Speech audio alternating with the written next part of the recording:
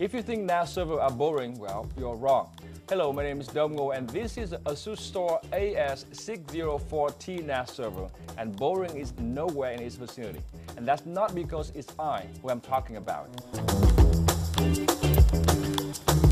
Now, first off, this is a 4-bay NAS server, meaning it can host up to 4 hard drives to offer up to 16 terabytes of storage space. It's very easy to replace or install the hard drive through this front-facing drive bay. Up here, it has a small LCD and 4 buttons for you to interact with the server. And down here, there is a USB 3.0 port and a button to work as a quick backup solution.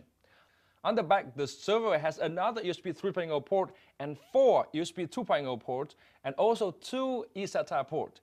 That's the most amount of ports I've ever seen on a 4-bay NAS server, and you can use those ports to add more storage to the server in case the 16 terabyte is not enough. You can also use those ports to host printer or Wi-Fi adapters. The server comes with 2 gigabit Ethernet network ports. You only need one port to make it work, but you can use both at the same time for either load balancing, fail-safe, or performance-enhancing purpose. And now comes the interesting part of the server, which is its web interface, and you have to use a computer to appreciate it. And by the way, if you feel raw about the fact that I'm using Windows on a MacBook Pro, well, don't. That's because I'm Ngo after all, and you are not. Now, the web interface is what you use to manage a NAS server. To launch a web interface, you either use Asustor Control Center software, or you can just point the browser to its IP address. Once logged in, you'll be greeted with something very familiar. You see these icons here? That's right. It looks just like those on an iPad, and they work very much the same. You can run multiple apps at the same time, and you can also minimize them into small buttons on the taskbar up here. And on one end of the taskbar, you see there's a button. Clicking on this will minimize all opening windows. If you notice, it works very similarly to the Show Desktop button on a Windows computer. Now, on the other end of the taskbar, there's a Search button. Using this button, you can quickly search for an app or a setting of the server and quickly jump to it without having to scroll around. If you notice, this works very similarly to the Spotlight feature of macOS. On each page, you can store up to 15 icons, but you can create more pages and move the icon between them.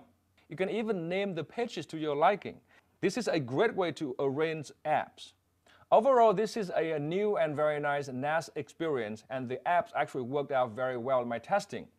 For example, the Download Center apps is one of the best download apps I've ever seen. You can actually search for what you want and start downloading right away by clicking on it. You can even save the searches too.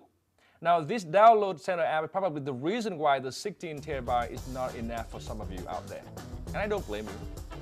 Now, performance-wise, this Asustor server is excellent. It's one of the fastest 4-bay NAS server I've ever seen on the market. All things considered, I think it's totally worth its street price, which is about $720. Now, for more on how good it is, make sure you check out the fullreviewset.com. And when you're there, follow me on Twitter, Facebook, or Google+.